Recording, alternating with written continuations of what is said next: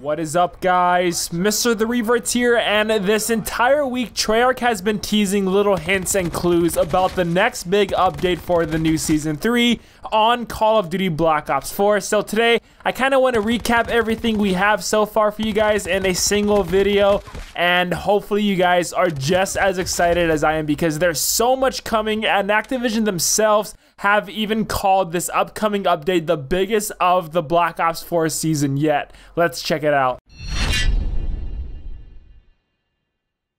First off, guys, the new season will be coming out this Tuesday, February 19th, and the operation is called The Chase Awaits.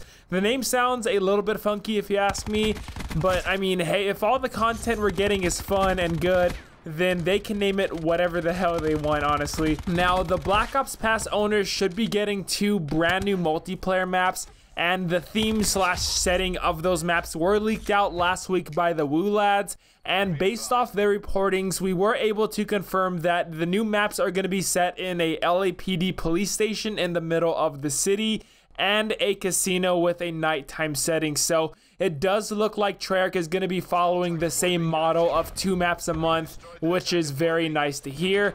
I'm not sure if we're going to be getting a new specialist character. I really do hope so, but as of now, we have not yet received any teasers. There may be something coming out later this week, and if so, I definitely will report it for you guys. However, a few people do think that this image on screen that Treyarch made their profile picture to is a little patch or logo for a new specialist character. I mean, it does definitely resemble one of the patches, but I think this is actually a new prestige icon for Blackout Battle Royale. And the reason why I think that is because in the background, that's obviously the pre-game lobby for the Blackout mode, not the multiplayer game. So we do know that more ranks are going to be coming to Blackout, which has been tweeted numerous times by Vaughn, and I can definitely see them adding possibly a prestige level or just some other form of rank in the Battle Royale mode. And then Treyarch also changed their banner profile picture to this over on their Facebook page, which is a character I have never seen before in the Black Ops universe.